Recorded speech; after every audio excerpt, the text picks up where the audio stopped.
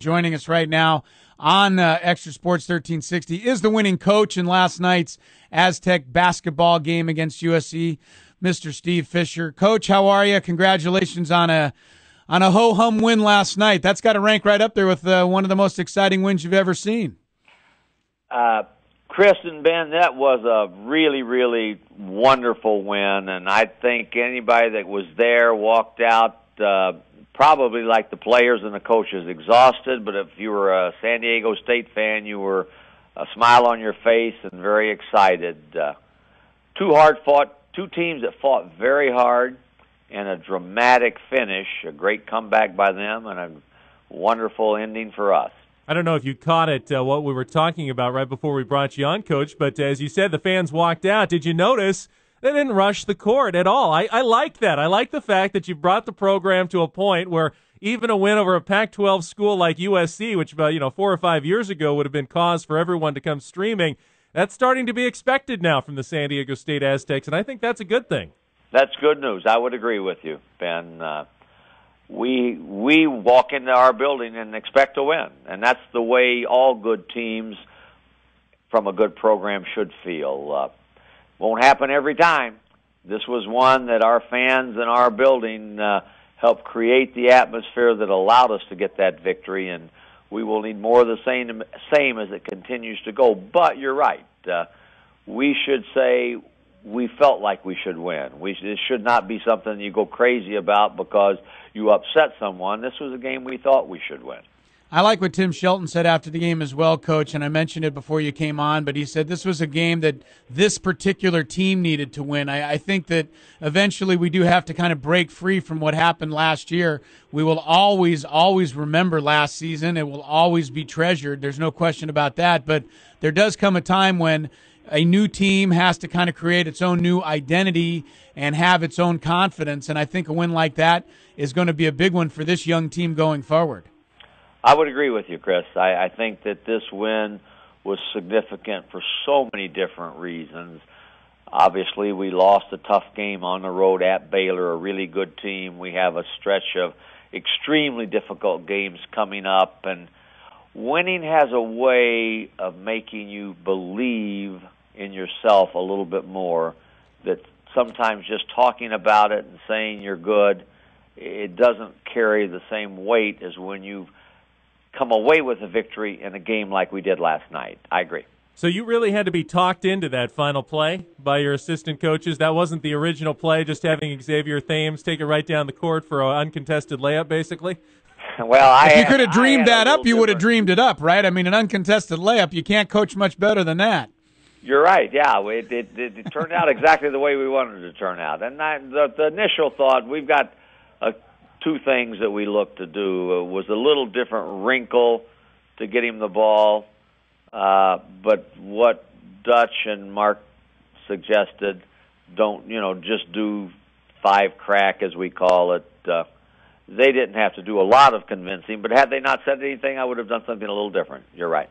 Coach Steve Fisher and the Aztecs over USC last night, 56-54. And, of course, Coach, I heard you on the postgame interview with Ted Leitner. It's become one of my favorite things now. I mean, I rush out of the stadium because I want to make sure that I hear your post-game visit with Ted. And you were a little bit critical of yourself, and I like the accountability of it, saying that they really never should have gotten off a three-point shot for a chance to tie that game, that was your mistake. Tell us a little bit about the final 10, 15 seconds of that game, because you guys are up by 3, and I know in talking to you in the past, you don't like to give teams the opportunity to shoot a tying three-pointer. Of course, the shot that Maurice Jones made for USC wasn't just your normal variety everyday three-pointer. It was about a 35-foot bank shot. But nevertheless, you never wanted to let him get that shot off, did you? Well, Chris, what I was saying to Ted on the postgame show had to do with the end of the first half, where I told him to run out and double, and then they wound up scoring a layup, and I felt awful. But that was me. At the end of the game, we still had 2 fouls to give before they were into the bonus. Yeah. Kevin O'Neill is a former pro NBA coach, and the NBA people have a knack of being able to make those officials award you a three-point shot when you're trying to foul them and have it go out of bounds again.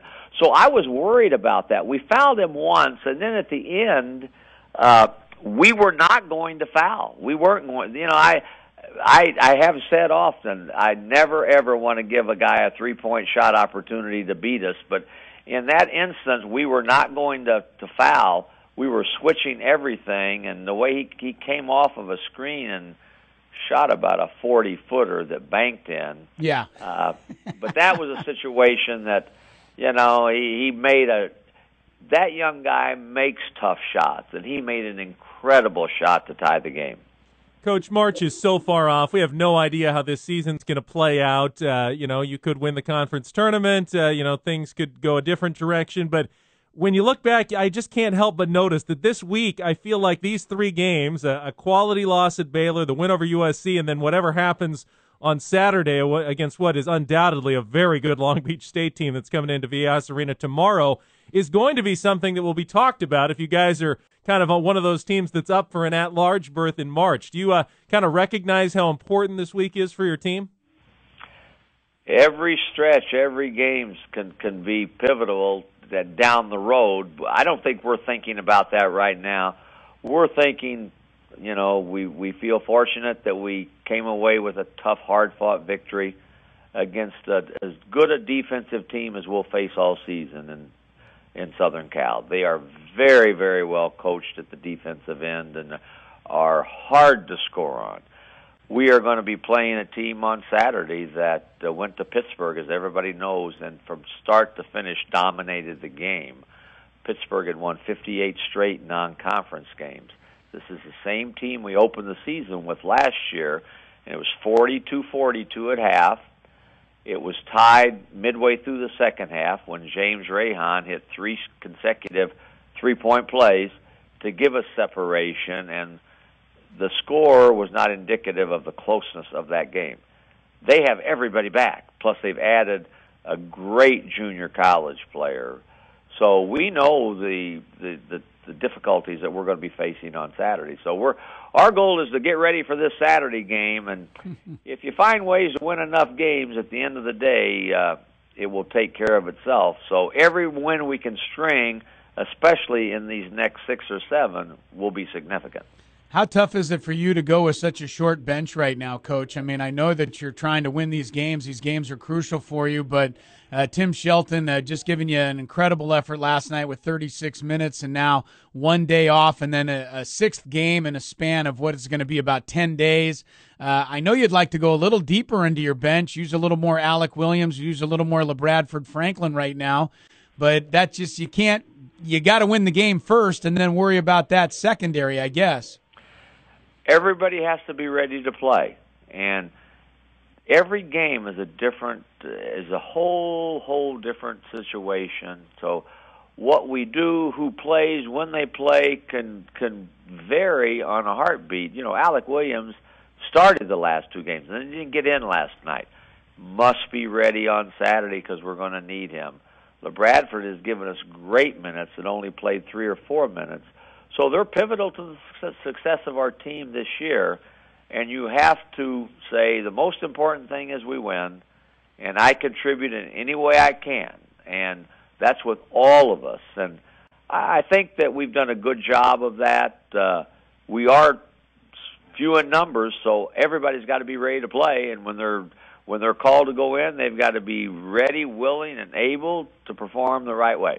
Coach, you had a great crowd last night. I know you'll need another great one tomorrow night or tomorrow afternoon when Long Beach State comes to town. We appreciate your time today, and go Aztecs. It should be an interesting one tomorrow. I think it will be. We'll hopefully be able to set the table in a positive light for Rocky Long and our football team as they prepare to play Boise State right after our game, and it would be great to travel over en masse after a great victory against Long Beach to watch our Aztecs go after Boise State in that football game. Yeah, why don't you plan on being our halftime guest tomorrow night, Coach, on the football game? We'll talk about your basketball victory. I'm sure that would be a big thrill for you. You could come on with Ted and I at halftime. That would be great. That would be great. Thanks, Coach. Thanks, Coach. Congratulations, man. Great game last night.